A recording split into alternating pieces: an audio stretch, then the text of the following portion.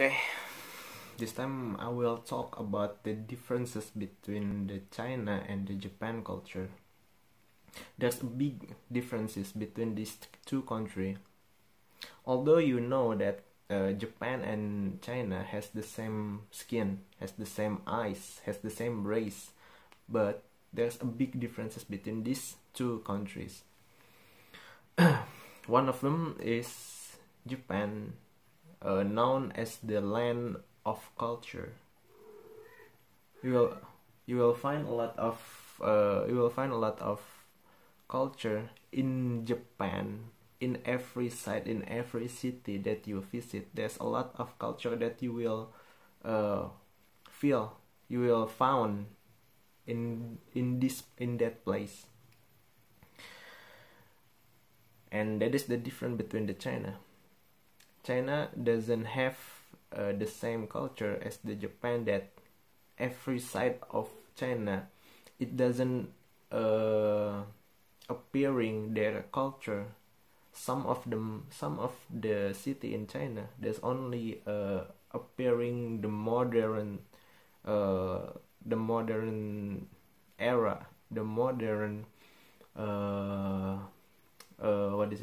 the modern style you will find in China.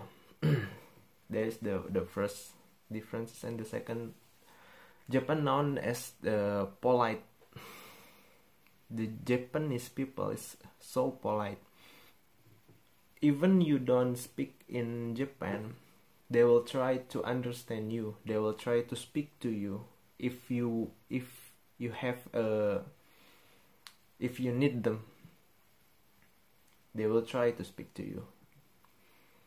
And one of my favorite culture that Japan has, even if we lost umbrella or a handbag, it's not very important for us to lose that handbag. But if in Japan, if we lose that handbag, you will find it in front of your door, or you will find it in the police office. It will not be lost, it will not be gone. That is my favorite culture that Japan has. And it's different with the China. China is a bit of rough to live there, because the Chinese, they have a rough behavior. They had a slight similar culture with Indonesia. If you lost your phone, then it will be gone forever. You will not know where the phone is. You will not know where you lost it. That is the differences. The next is the Japanese people also known as the genius people. They are known as people from Japan is really clever, because they has a high IQ. Average IQ, it's kind of different with the China. They have a bad behavior. They have a bad they have a bad side of their own education. And the last is, we'll talk about the festival that Japan has and China has. In Japan, festival called Matsuri. In every season that Japan has, spring, summer, fall, and winter, they has their own Matsuri to celebrate.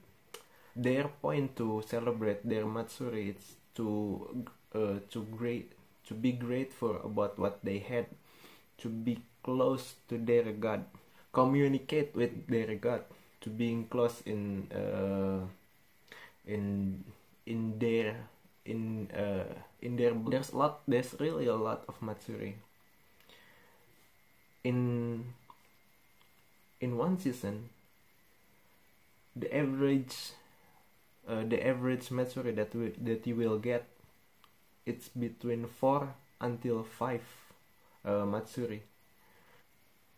you will you will really find a lot of the good thing in the matsuri. You will get food, celebration, the celebration of the matsuri itself, and the last you will get the fireworks that from the prayer.